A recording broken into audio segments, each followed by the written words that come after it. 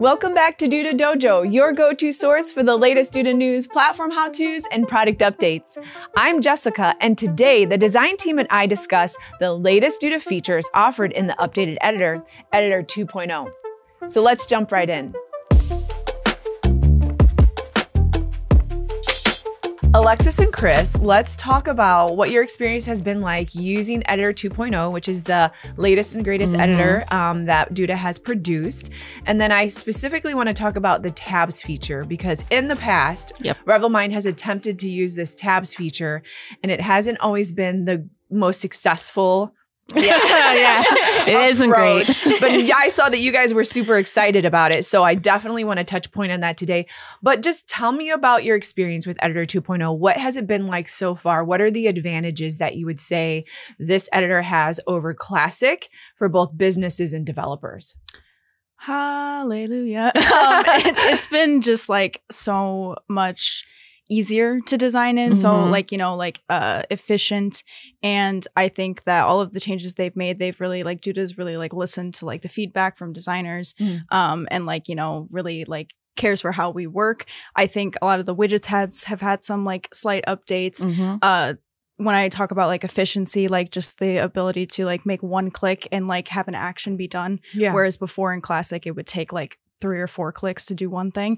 So I think that has just been a breeze and been amazing. Sounds like it's allowed you guys to like actually develop a little quicker. Even though it's a new thing you're learning, I could imagine a few more months and you'll just be aces. Editor 2.0 is really great. It's just been pushing all of us designers. Our designs has been like stepping up. We have a lot more freedom to manipulate the site a little bit more. It's just been a really great experience lately. That's super exciting. I feel like in the past with Classic, we may have had to like finesse like certain things when it comes to like the breakpoints, almost like cheat it, right? Fake it out a little bit. And breakpoints are just like at each point where the it's like desktop, tablet, mobile. So like at each point where those pixels would break into the next breakpoint. And we have the ability now to like fully manipulate tablet and mobile like separately without it affecting desktop. That's amazing. Because obviously there's so many mobile users. So you do need to make sure that mobile is in excellent condition. So they made it much easier for us to quality check based on each breakpoint. It's just been a nice change. Refreshing. Breath of fresh air.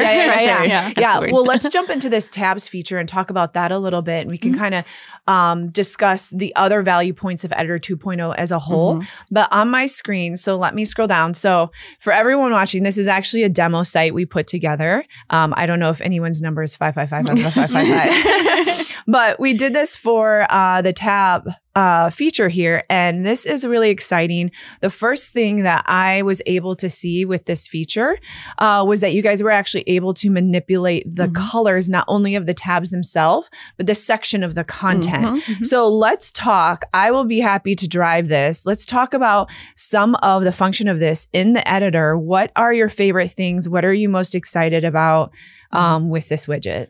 So what I really love about the Advanced Tabs widget is the fact that it's made out of columns and inner columns, which allows you to quality check it based on each breakpoint. But also, if you want, you can add any widget you want within the tabs, and it won't look too odd. Though there is some restrictions based off of mobile, but it is in beta, and we just have to live with it for now. So I could literally, when you were saying I could add any widget in here. So I'm in one of these tabs, right? And we have, we want to talk about what's the advantage of this, but realistically, if I wanted to like, I don't know, add an accordion widget and put in more additional content, I could go ahead and drop that in here, start to fill out that information. And now it's almost like it's just any other section of the site where I can work additional widgets into this tab. But, as you're looking at this, you might not initially identify as someone who hasn't worked with it, like what the advantages are. So let's talk about how is this benefiting businesses to be able to add this widget in? And then we can talk about breakpoints too, but to add this widget in, how would a business use this? Or why would we apply this to a website for a specific business? I think when it comes to the amount of content a business might have, like if they really want to like, you know, not cut any out or have a long scrolling page, I think this would be perfect. Or, you know, if they have certain steps or like certain like categorized services, like this on a homepage would just be amazing. Yeah. I think we were talking about FTC Ori Group, which does citing in Windows or whatnot. If they, and I know we produce resources for them, kind of like how-tos. Yeah. So for things that homeowners could do at home themselves, we could actually use this in those resources or on those pages and use it as a step-by-step. So on screen, I have 3 tabs, right? And we didn't go ham. We didn't go like crazy on the design of this. You could get really kind of deeply involved in this widget and what's happening in this section. But you see 3 tabs here. Let's talk about mobile and the challenges in the past and what we're dealing with today. So you can see I went to mobile view. I'll go into preview. And then let me just scroll up a little bit and you can see, I see the tabs. Right now I'm using, you know, I'm just testing it. But on my phone, I would have to actually slide it over in order to see these tabs. What is the challenge with that? When it comes to, so like these titles are a bit longer. So obviously there's only 1.5 of those tabs showing right now. But one way that we could possibly get like around it would be like if these are smaller titles, you could actually make the font size of those a little bit smaller to kind of fit those in.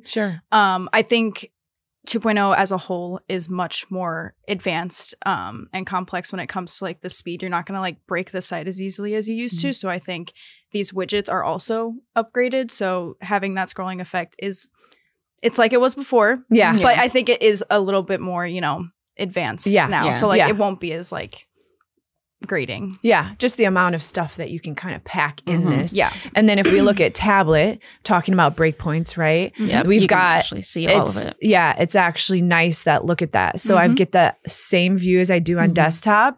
And maybe you want to make some adjustments, but as you all mentioned in Editor 2.0, we can, and it's not going to make changes across those other device views. So love this. Okay. So I'm going to jump into my notes here a little bit more. I know you guys mentioned this was in beta right now.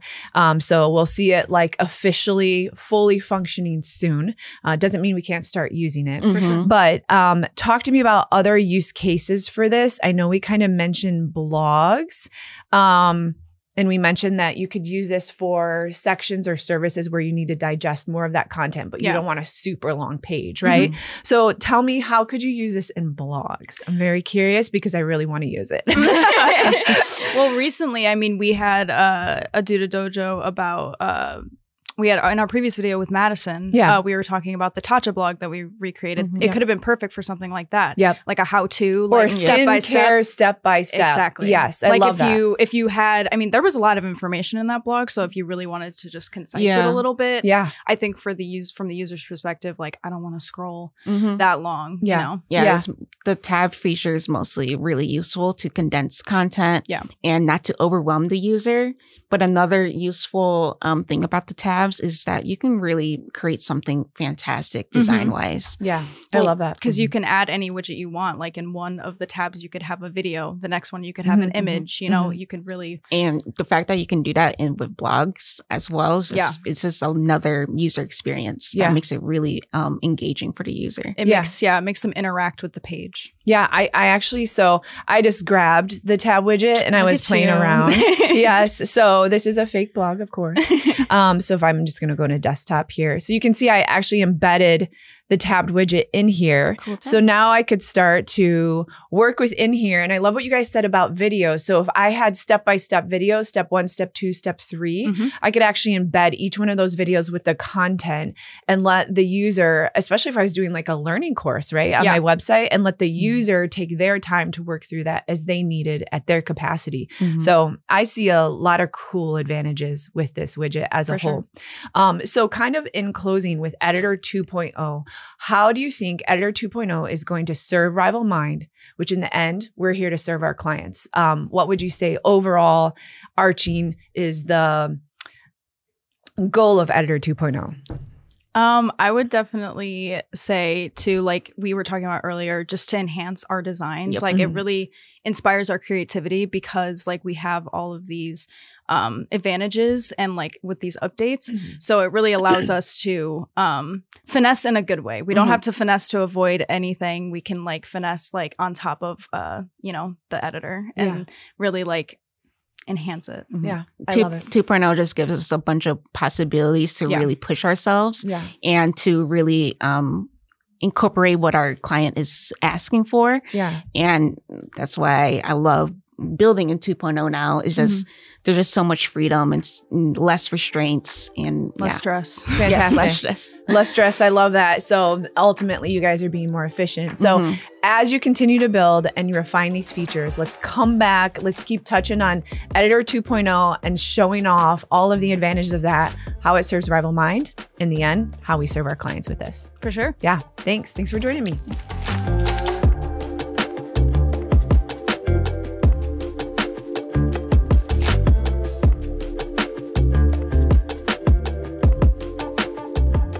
Hey, if you like this dojo video, be sure to try out this one or subscribe to our channel.